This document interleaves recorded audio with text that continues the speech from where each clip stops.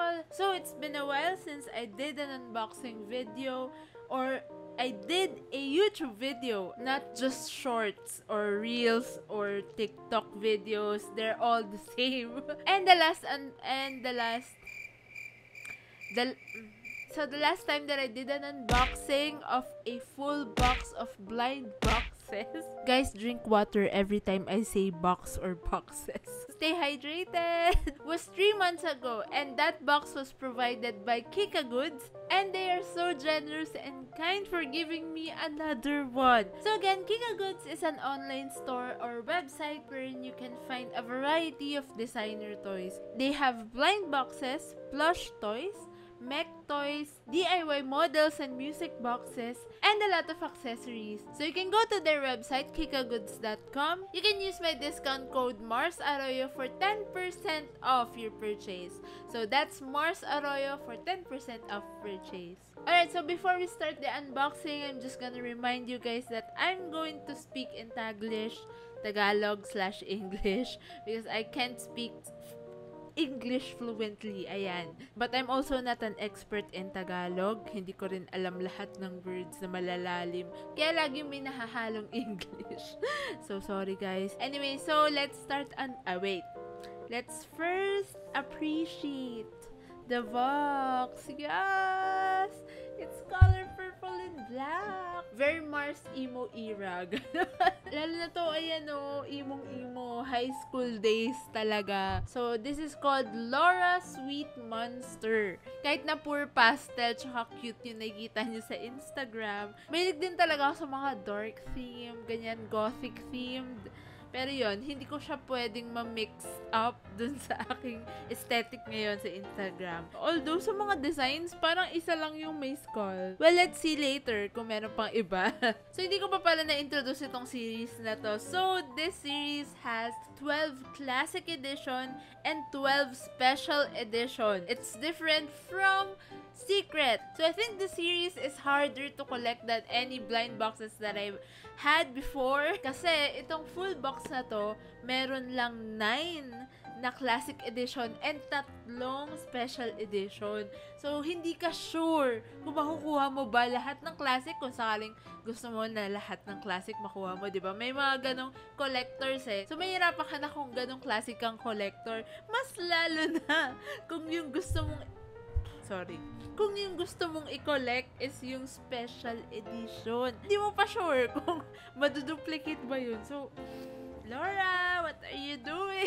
Oh well, thankfully, binigyan ako ng Kikagoods. And hindi to kasalanan ng Kikagoods kasi nga, hindi naman sila yung nag-produce or nag-isip ng ganito klaseng style ng blind boxes. So, ayun lang naman. Let's start unboxing. So, ayun nga, hindi natin makuha yung buong set. So, manghuhula ba tayo? I don't know. Huwag na lang. And 24, 25, 26. 26 yung designs na to. So, ayoko nang manghula. Buksan na lang natin. So, this is the first one. Parang pang Halloween na yung design niya, no? Halloween came early. Okay, so hindi ko muna titignan yung card. Wala lang. Surprise lang. Ganun. Okay, so the first one is... Ay, nakabaliktad. Oh, we got a special! The first one is special! I noticed agad na special to kasi yung mata nila hindi full. Yung mga classic kasi full yung mata. Tapos yung mga special, parang medyo although, may eyeliner din naman yung iba. Pero yung mga special, parang may winged eyeliner. Ayan! So, this one is Cookie Magicians pero special. And tatype ko lang dito yung pangalan talaga ng special. Kasi ang alam ko magkaiba siya. Okay, so yung colors niya mainly is neon green and purple. Yes. Yung cape niya rin, parang gradient ng blue and purple. Then, yung mismong pretzels niya, purple. Ang ganda. Cute ng skirt niya, transparent. Oh, so ito yung kanyang card. Shiny siya. So, papansin mo talaga na special itong edition na to. So, ano kaya itsura nung super special or yung hidden? Alright, second box. Ooh, medyo makapal to. Parang ang daming laman. Ang kapal ng plastic, I mean. Ayan, mas wide siya. Yata, than kanina. Okay, what's this? Ooh, sobrang yellow. Which one is this? This one is definitely a classic one. Kasi hindi nga naka-winged eyeliner siya. Her name is Sweet Orange Ghost Jelly. So, kita-kita naman natin kung bakit tinatawag siyang orange jelly. Yung kanyang dress is jelly. Ang cute. And yung pigtails niya ay ghost. Ayan, sa left, meron parang drooling na ghost. And sa right, parang dead na ghost or nahilo lang siya. Tapos sa ulo niya, bakit, yung parang lid, yung plastic lid ng Jelly Ace. Diba? Sobrang cute.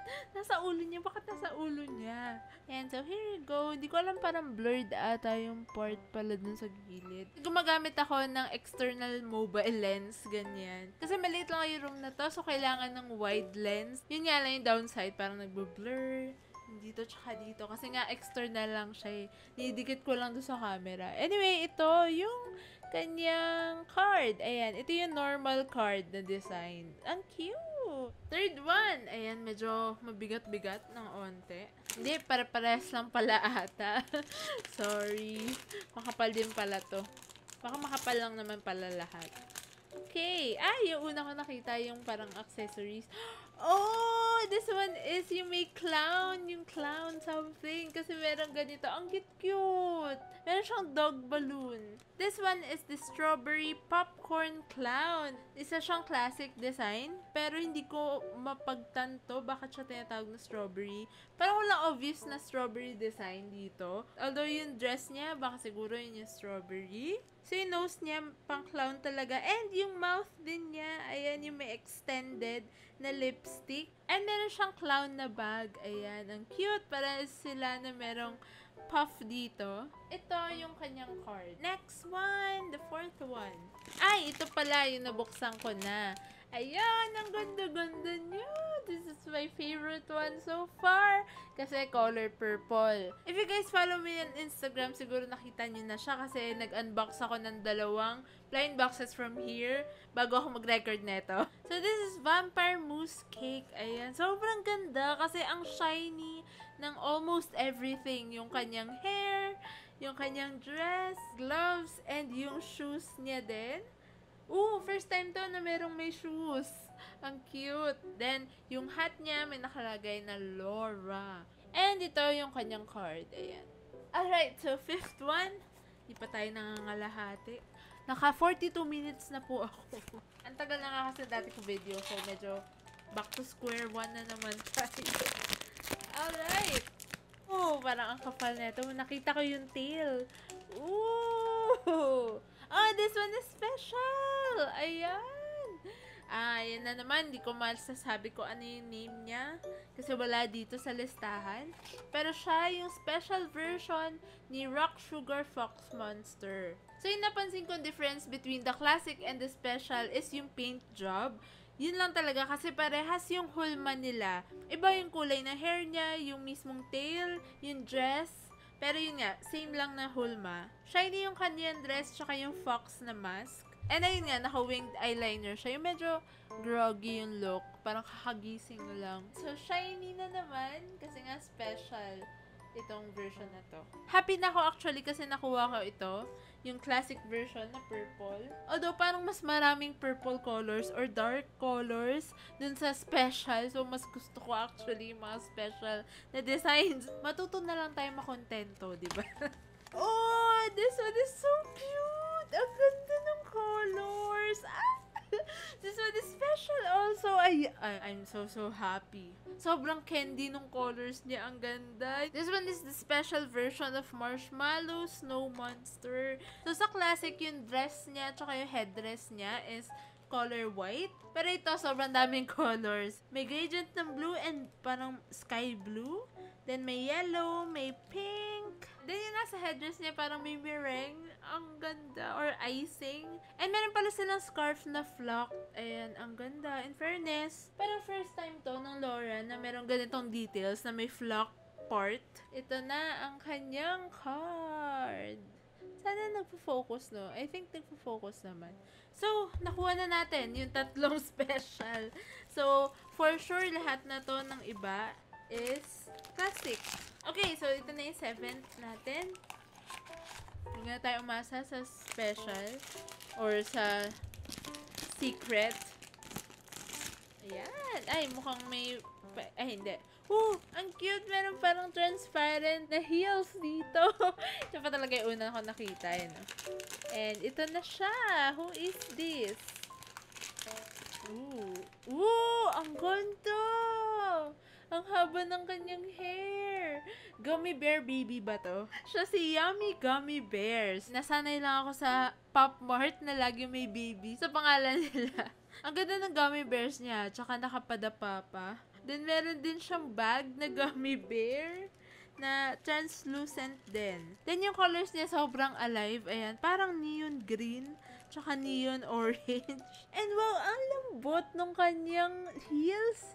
Kanyang boots, parang gummy bear talaga. Pang matanda talaga to kasi for sure kakainin to ng bata. Wait, hindi pala siya heels or boots kasi gloves pala siya. Ang saya na dress up mo siya, diba? Ayan, ito yung kanyang card, o diba? Ang extra neto, no?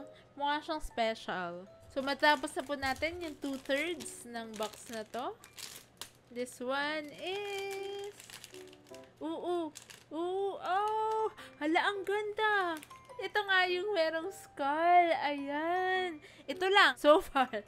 So, this is white chocolate bone lady. Ayan. Ang cool ng design. So, feeling ko mas maganda pa yung special neto. So, halata naman na chocolate siya. Parang ang mas milk chocolate siya than white chocolate eh. Yung legs niya parang milk chocolate and yung dress niya sa taas. Although yung skirt ng dress niya, white chocolate. Meron siyang headband na may ribbon and may skull sa gitna. Sobrang cute. And some of her parts is parang naka-gold coated or yung sa Ferrero. Ayan. Yan yung resemblance na nakikita ko.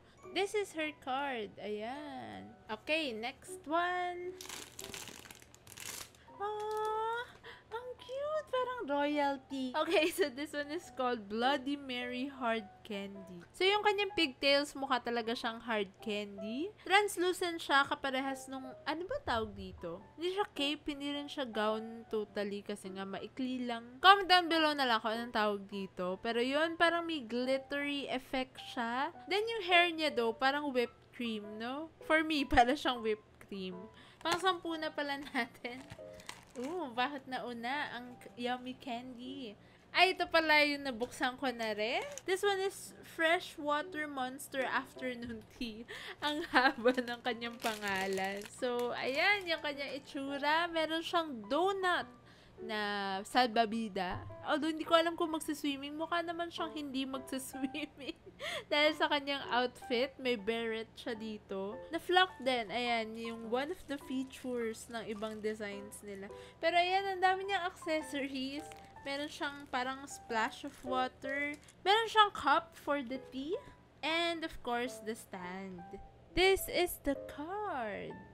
Okay, ayan na. Malapit na tayong matapos. So, hindi ko na talaga alam kung ano na lang yung hindi pa natin nakuha. Kasi medyo lito-lito ako sa designs nila. What is this? Parang chocolate din ata. Tama ba? Ang ganda. Hala, may malaking flock dito sa likod. May mahabang flock sa likod. Ano siya? This is honey cannelle necomata. At hindi ko alam kung ano ba yung necomata. Yun ba yung fox na maraming... Ay, hindi to fox. I-search na lang natin. Ayan, ano yung necomata. Hindi ko sure kung feet ba to o tails. Pero flock siya, kaparehas ng parang choker.